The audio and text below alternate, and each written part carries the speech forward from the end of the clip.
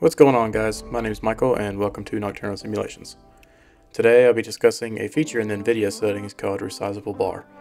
This feature can make a significant impact on your gaming performance, and today I'll be explaining what it is and how it works. Per Nvidia, Resizable Bar is an optional PCI Express interface technology. As you move through a world in a game, GPU memory, VRAM, constantly transfers textures, shaders, and geometry via many small CPU to GPU transfers. With the ever-growing size of modern game assets, this results in a lot of transfers. Using Resizable Bar, assets can instead be requested as needed and sent in full, so the CPU can efficiently access the entire frame buffer. And, if multiple requests are made, transfers can occur concurrently rather than queuing. This could potentially help your stuttering issue within Microsoft Flight Simulator. Microsoft Flight Simulator is one of the most demanding games, as you guys know, on the market, and even high-end systems can struggle. So I did a little bit of experimenting and found that it does in fact help the performance of my PC within Microsoft Flight Simulator. Just as a reminder, I do run on a high-end machine utilizing Intel's i9-13900K processor and an Nvidia 3080 Ti along with M.2 drives and 128GB of RAM. This also brings me into another note that you need to have an Nvidia 3 series and above card to take advantage of this setting.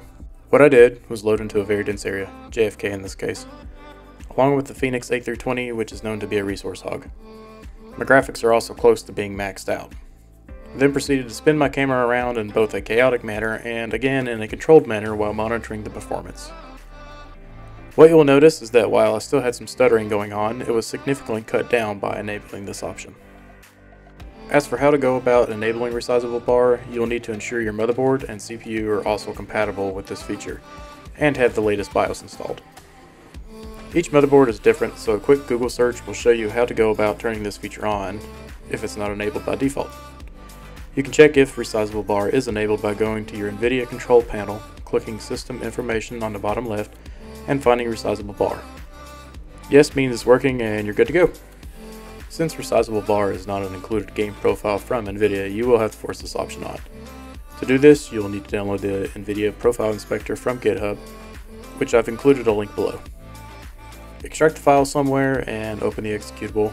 This will bring up the following screen, and what you'll want to do is change the profile that is selected to Microsoft Flight Simulator.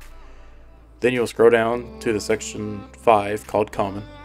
And under there you want to make sure RBar feature is enabled, and the next two options match these at 0x1 and 0x4.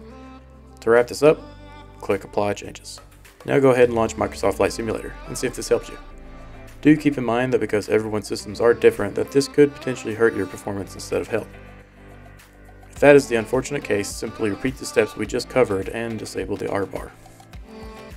In conclusion, the Resizable Bar feature in the Nvidia settings can make a big impact on your gaming performance, especially within Microsoft Flight Simulator.